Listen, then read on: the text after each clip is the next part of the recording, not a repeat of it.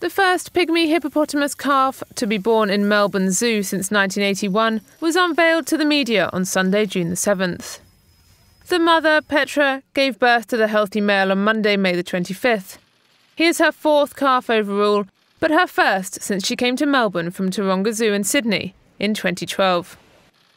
And just 2 weeks after the yet-to-be-named calf was born, zookeepers are pleased with his progress.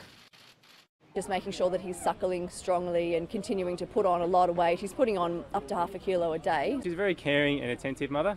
She's been looking after the little calf really well.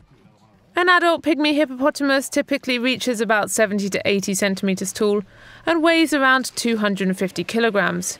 That's about a quarter of the size of a full-sized hippo. They are classified as an endangered species by the Zoological Society of London as their natural habitat is destroyed, and they are targeted by bushmeat hunters.